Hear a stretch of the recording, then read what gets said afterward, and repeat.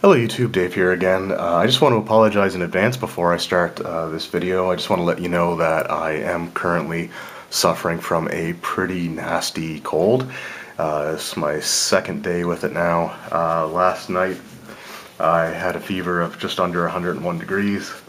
Most of the night, at one point I had a sneezing fit that lasted for about an hour and a half of just like near constant sneezing. So I'm hopefully not going to have that happen while I'm recording, but if there are a couple of sneezes or if you hear me sniffle, I really do apologize. But I want to get these videos out and recorded, and there's a few things that I want to do videos for today, but the first one that I'm going to be looking to record is an opening of the brand new Tomb of Annihilation dice set. So a little while ago I picked up the Tomb of Annihilation Adventure. This is one of the 3 items that have come out for 5th edition Dungeons & Dragons in September.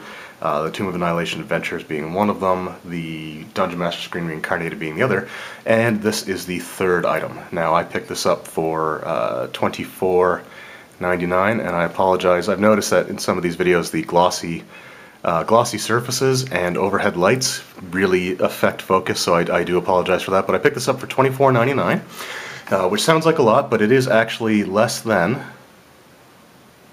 can get it, there we go, so it's actually less than the Canadian retail price. So I'm Canadian, so I actually saved, $1 on this. It's $19.95 US, $25.95 Canadian, and on the back here it just says, "Roll them bones. Traversing the jungles of Chult can be a harrowing experience, even without a death curse hanging over your head. Don't go without a good set of dice at your side." So this includes a d20, d12, 2d10, 1d8, 4d6, and 1d4. And there you just have the green double face, the iconic Tomb of Horrors thing on the front here. So what I'm going to do is just open this up. If I can get this without, I don't want to damage anything, so I got to be very careful.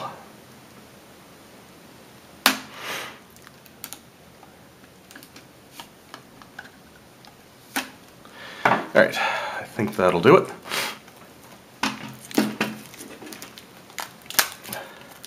So I'm kind of curious with these because I saw them advertised on the Chapters website, which Chapters is a major Canadian bookstore chain, and they do carry the Wizards of the Coast 5th edition stuff. They don't carry like the Gale Force 9 DM screens or anything along those lines, like the miniatures or the board games, since they're done usually by a third party. But they do carry all the first party Wizards of the Coast stuff, and they had this advertised on their website for pre-orders, and then like within 24 hours it went to being listed as not available in online or in stores. So I'm wondering if this is going to be like a limited run thing. I mean, I don't know if there were any announcements that this was going to be like a collector's thing or a limited edition or limited print run, but I've got this here.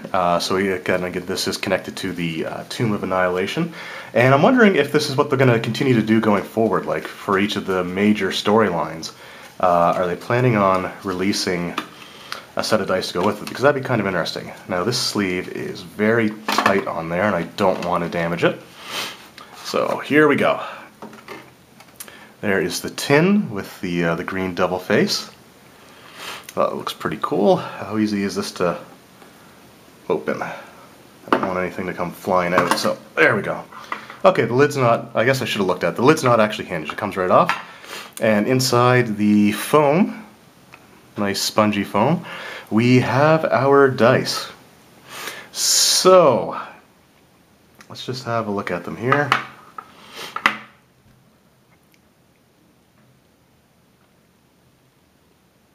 So that's the D6. As you can see, they're just to focus there, the D4.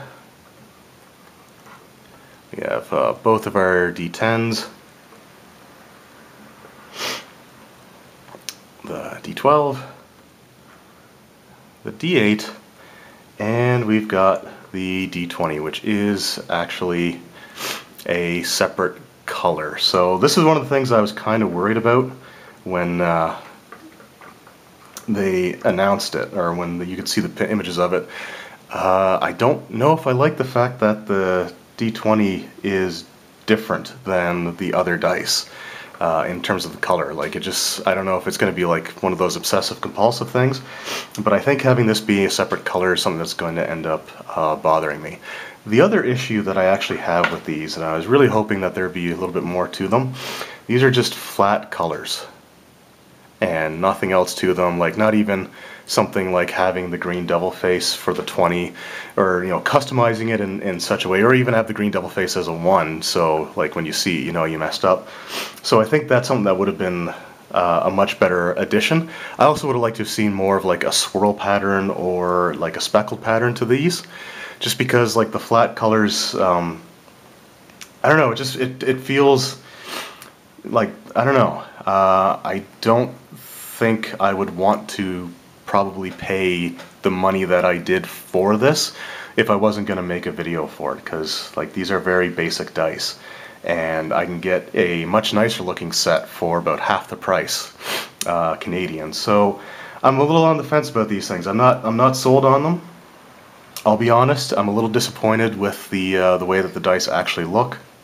I was hoping that there again would have been at least a symbol on the D20 to really connect it with the Tomb of Annihilation, and I would have liked to see more of a pattern on the dice. I mean, the starter set dice that came with the 5th edition starter set is sort of like a blue dice, but it has like a sort of a darker blue or a lighter blue swirl pattern inside of it, and they look really nice, and that's something that I think they should have done with these. Again, having the D20 be a completely different color is probably going to end up bothering me, just from a point of view of liking to have like matching sets of things. And I think there was a missed opportunity here to include a second D20. If they would have had 2 D20s in here, and one was this color and one was the same color as the rest, that wouldn't have been so bad. But having a second D20 for things like advantage or disadvantage, I think is something that the Wizards of the Coast dice sets should start including. And again, I wish it would have had a little bit more design to the dice itself. That said, though, the tin that it comes in is really quite nice, and I like the paper sleeves. So this is probably something that's just going to end up sitting on my shelf. I don't know if I'm really going to use them too much. However, I do plan on running Tomb of Annihilation, so I may take these dice for that, for my D&D Adventurers League group. But, the tin, in my opinion, is sort of the nicest thing about it. Oh, and on the back here, I never even looked at the back, it just has like what the contents are, the D&D logo, and the green devil face. So there you go.